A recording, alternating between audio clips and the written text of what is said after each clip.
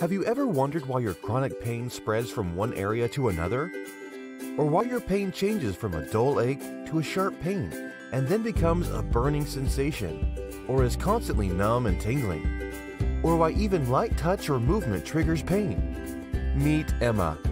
Emma is a young mother working full-time as a school teacher. Over the past 5 years, she has been worn out from all her doctor's visits looking for help. Her problem started with feeling exhausted. She had blood work to check her iron and thyroid function, but everything came back normal. A few months after she started feeling tired, she developed a deep muscle ache in her arms and upper back. Now she knew for certain that something was wrong.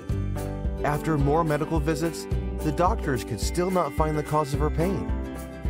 When her pain moved from her muscles to her joints, she saw an arthritis specialist. The rheumatologist told her there was no sign of arthritis and suggested she see a psychiatrist. This made her angry and depressed.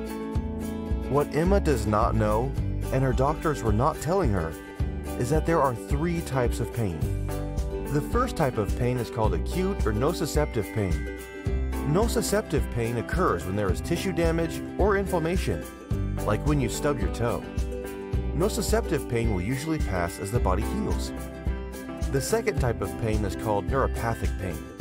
With neuropathic pain, the nerve fibers running to and from the spine are damaged. Damage can come from diabetes or chemotherapy, or when nerves are blocked by pressure from a joint or disc. For example, lower back pain may be caused by a disc pressing on a nerve. The third type of pain is centralized pain, which occurs when there is a problem with how the brain and spinal cord function. Centralized pain spreads from one area to another and is often accompanied by fatigue, sleep problems, poor memory, and mood changes. Emma needs help with centralized pain.